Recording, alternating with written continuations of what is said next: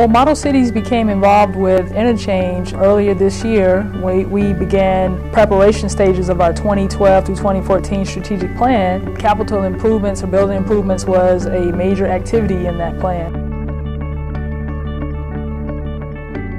We're able to meet with Peter and kind of give him some background information about the properties that we wanted to be assessed.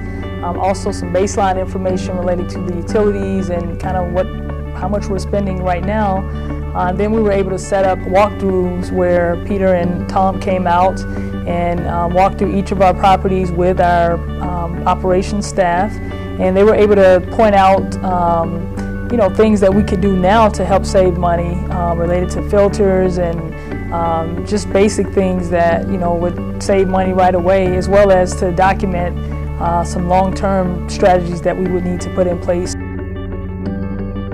Other agencies offer this type of service, but it's at a cost, sometimes anywhere from $300 to $400 per building. And the assessments were free of charge to us, which was a great benefit because we could take that money that we saved and put it towards the funding that we'll need to actually put the improvements in place.